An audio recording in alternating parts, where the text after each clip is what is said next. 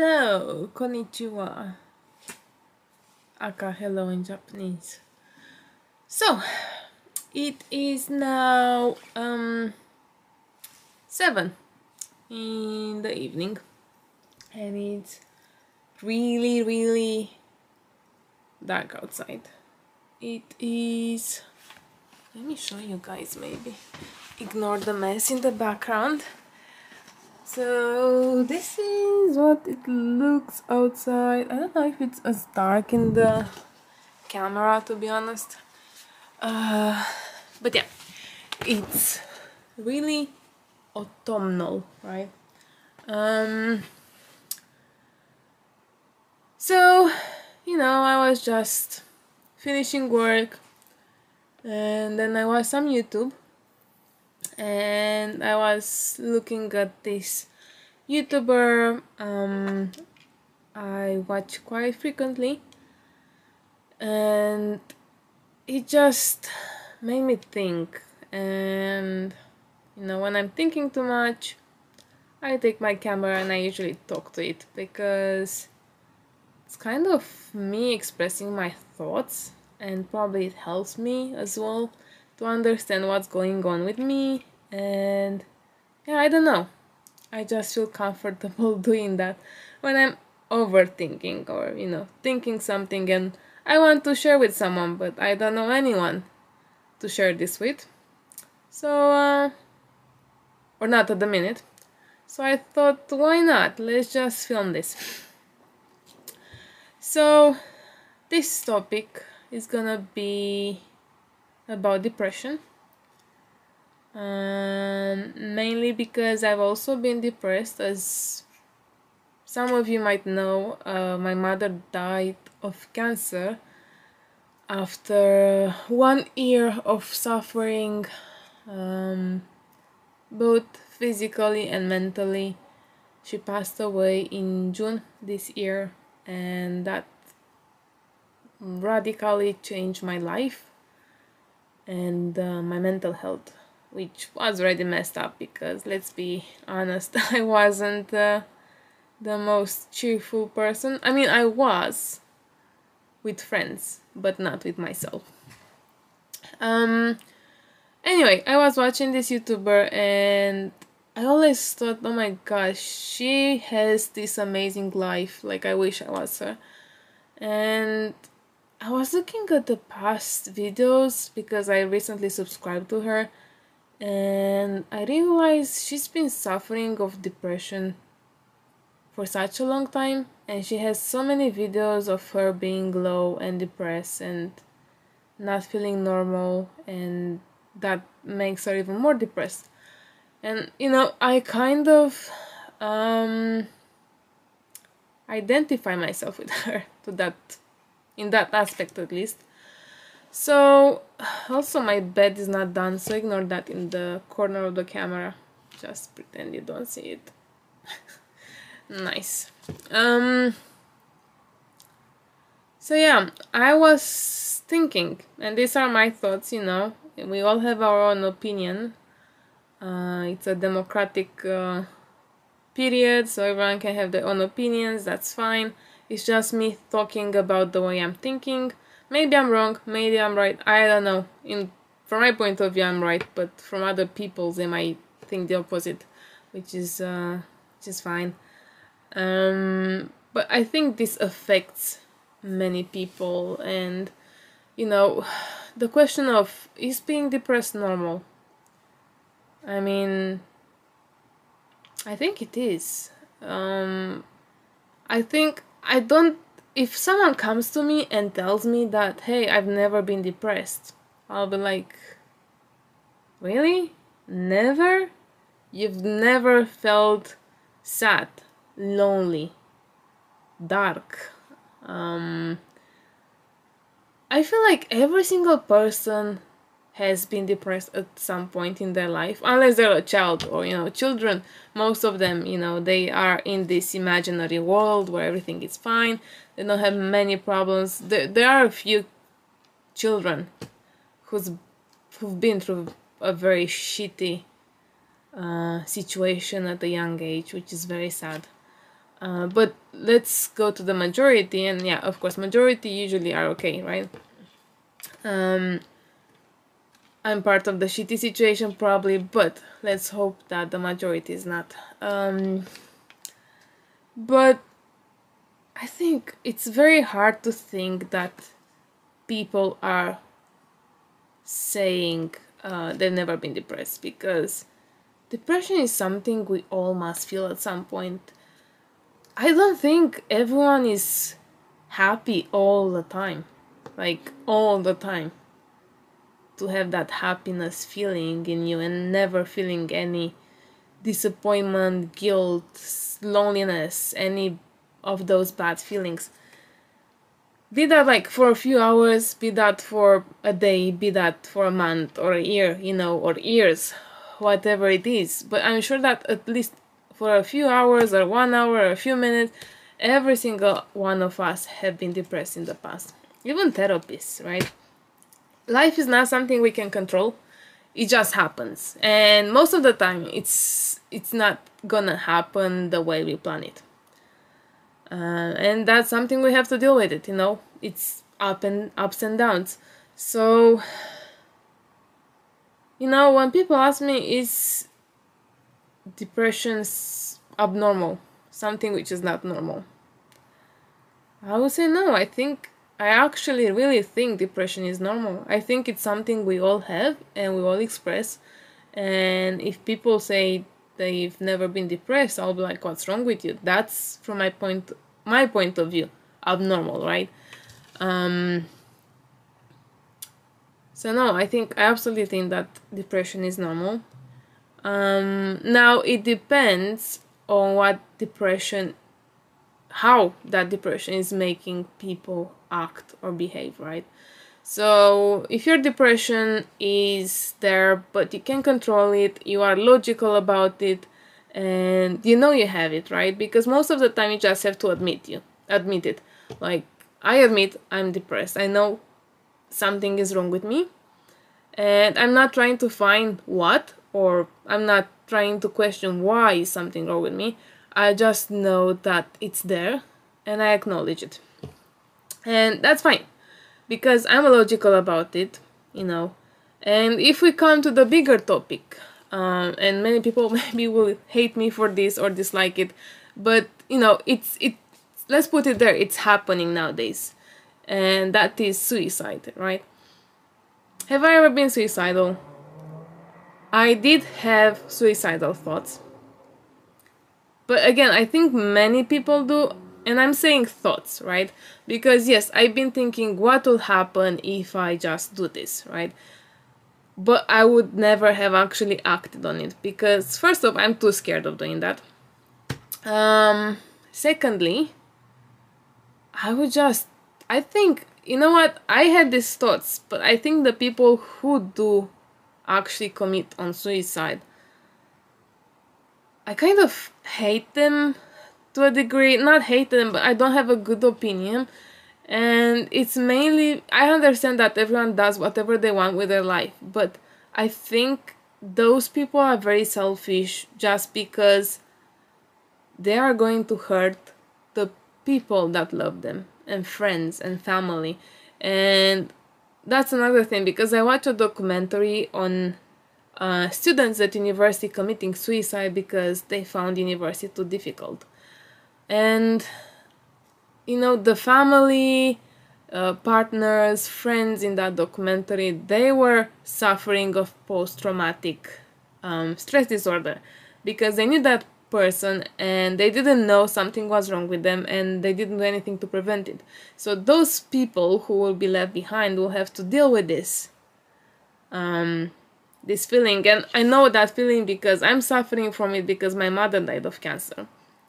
And to imagine that this is the feeling that people feel after someone committing suicide, it's very difficult. I don't wish this feeling on anyone, to be honest.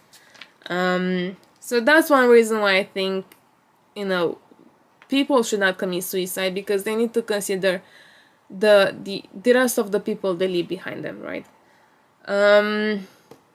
But yeah, I was thinking about it. And I was thinking, is there something wrong with me that I'm thinking about it? Is it, it's supposed to be one of those thoughts you're not talking to anyone about and you're not thinking about. It's like the no area. But then it's not really what I feel, it's just a thought. Like, even now, after everything I've been through and everything that I'm feeling, when I found out that I'm on a suspicion of cancer myself, I panicked and I realized I've done a lot of thinking during that time, and I realized that I don't want to die. I do not want to die. I'm not ready for it, and I do actually want to live. Which made me realize you know, I'm not suicidal. It's just, it's difficult to put this into words. So I definitely want to live. I want to keep on traveling, to make more friends, to go out there in the world and enjoy it and find happiness hopefully at some point, despite not having it at the moment.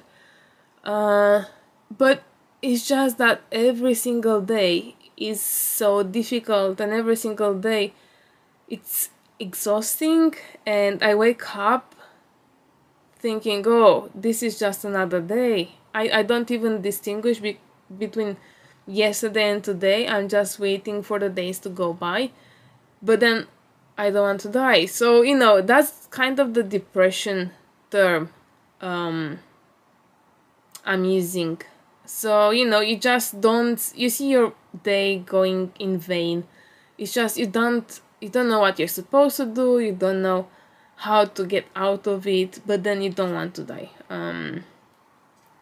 So, of course, there's a few people who act on this, and they're very serious about this, and in that case, I'm saying yes, that might not be normal, and you might need some help. But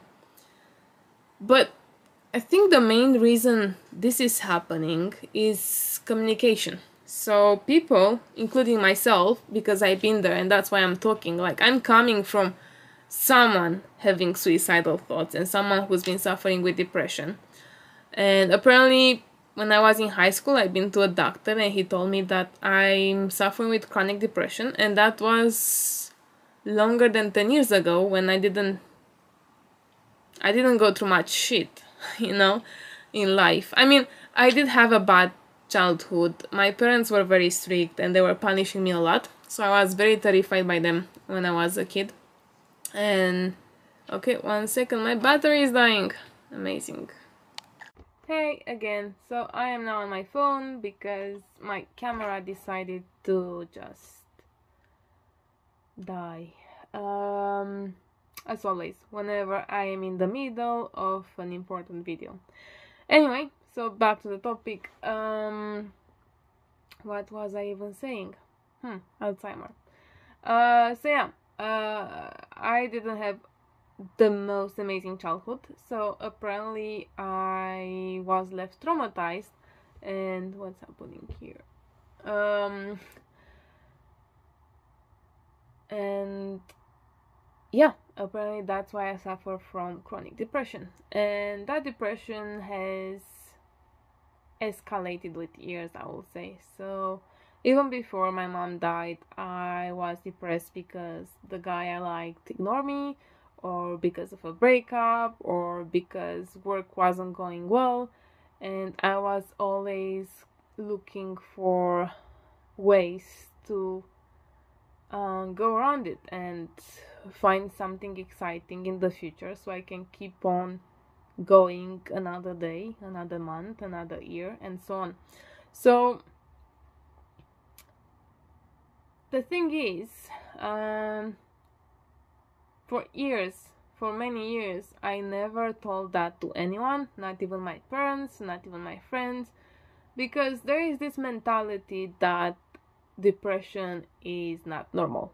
So whenever I tell someone, oh, I'm depressed, they'll be like, yeah, you have a problem, you're messed up, you got to get that fixed, you need to be fixed. And I was like, am I broken? Because, you know, who's actually being there checking on the, a checklist, sticking. Oh yeah, this she's doing this. She's going to sleep between 10 and 8, 10 p.m., 8 a.m. So that's fine. Oh yeah, she's not skipping breakfast. That's fine. Oh yeah, she has a job. That's fine. Yes, you are a normal person. Like, how can you even split people into normal and abnormal? Like, many times I was told that I'm weird in terms of personality, in terms of whatever I say or whatever I do, and that I'm different than other people in a good way. So that those were like good friends who were like, oh, I like you because you're such a weird character, right? So you're different than other people. And no one said that, being weird is actually a bad thing. I'm different, okay, but that doesn't mean I'm not a normal person. It's the same with depression. Like, what allows people to say, yeah, you're depressed, you're not normal, you're broken, so you need to fix that? And even in comments, sometimes I see people who's telling me, stop thinking about your mom and you're not gonna be depressed, you need to live your life, just have happy thoughts and carry on. And it's not, it's, I don't want to do that. I don't want to stop thinking about my mom. Yes, remembering the fact that she died, remembering the night she died and how scared I was and the way in which she died, and remember all the bad things along with the good memories, right? I have. I kind of want to remember even the bad ones because it's part of me, it's part of who I am, and I don't want to forget them. I feel like I want to remember even the bad moments I had with my mother, and I know every single time I will remember them, I'm gonna go straight into depression and, start crying. But it's part of who I am, and I do want to remember those. And that doesn't make me abnormal. It's just who I am, And I know I have a problem, and I'm logical about it. I'm not gonna do anything stupid. I just acknowledge it, and now compared to a few years back then, I do let friends know that. So most of my close friends know I'm depressed, and it's good to speak with them about this because it helps me a lot mentally. And if you have a friend and you tell that, or a loved one, family or someone, and you tell them, hey, I'm depressed, and they come back to you and say, that's not normal, you're broken, you're messed, you need help, and they don't help you by communicating with you, acknowledging your depression, I don't think they're a good friend or a good family member, because they should be there for you. And I think that's what's lacking and leading people to commit suicide. It's mainly the fact that we have the standard thinking that, oh, you're depressed, you're not normal, and people either go away or they will treat you weirdly, and you are embarrassed to tell people that, you are embarrassed to admit it, and you're left by yourself. And when you're in depression, you don't want to be by yourself, because depression is bringing with it the most extreme loneliness you'll ever feel.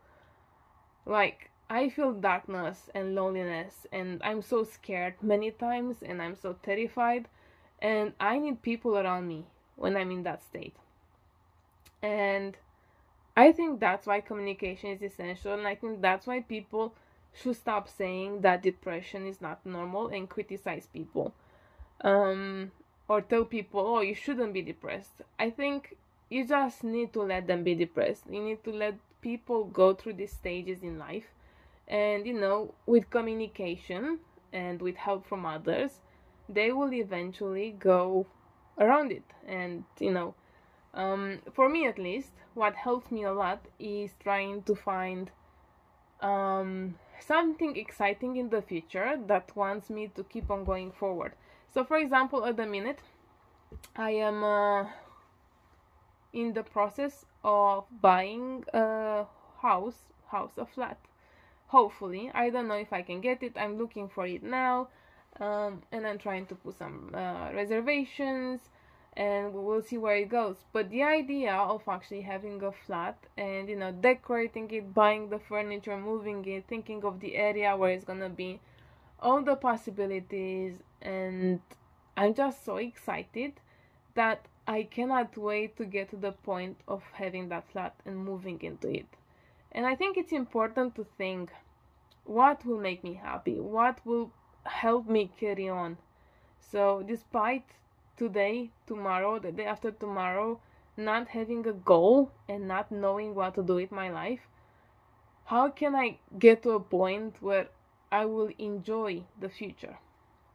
So for me, the flat is one thing, and I'm really looking forward to buying it.